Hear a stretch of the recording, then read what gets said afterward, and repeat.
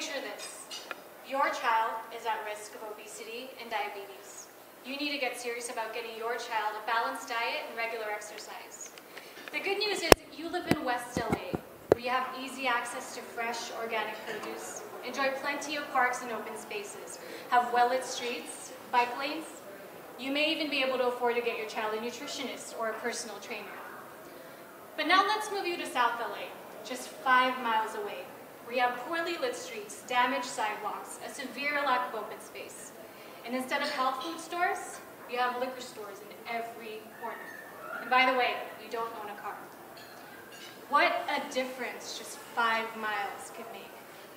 In South LA, 30% of the community's children are overweight or obese, one of the highest such rates in the nation. These children, they need access to healthy food and safe spaces for exercise and recreation. Good evening. My name is Grace Cotangco, Senior Program Coordinator with National Health Foundation, also known as NHF, where we are building bridges to better health through our youth engagement programs. One such program we call BUILD is engaging youth in South LA to address the health disparities I just described. Last year, 9 South LA youth were recruited from 3 high schools to participate in BUILD.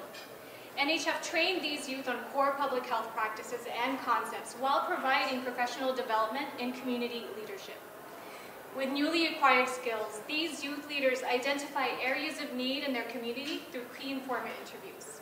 Then, they design and implement an intervention to address those needs, presented in the form of a community action plan.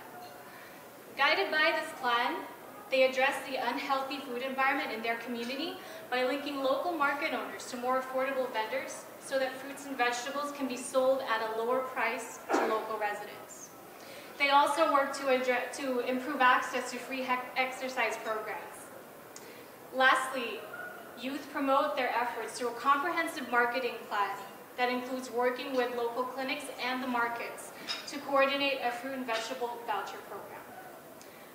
One of our youth leaders who found his voice through BUILD is Adalberto. Once shy and cautious about his own abilities to inspire community action, he is now a tireless advocate. Never hesitates to do outreach, present in front of city council, or fly to Sacramento to lobby state legislators to pass laws that support the health of all Californians. BUILD is changing Adalberto, and Adalberto is changing his community. Ladies and gentlemen, we need more Adalbertos. As we broaden and deepen our reach in South LA through the current plan, we now need to expand our program capacity to include 30 youth.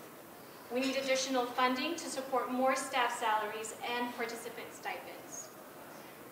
Tonight, I thank you, our NHF Board of Directors, for your continued guidance and leadership as we continue to build bridges to better health for the residents of South LA. I invite you to help us identify donors and grant makers who can fund the expansion of our work. In fact, I have a specific challenge for you before you leave here tonight. Identify just two potential funders. Our Director of Development, Jody Shore, will gladly receive those recommendations. Let's assure that every parent, regardless of the zip code in which they live, can ensure a healthy life for their children.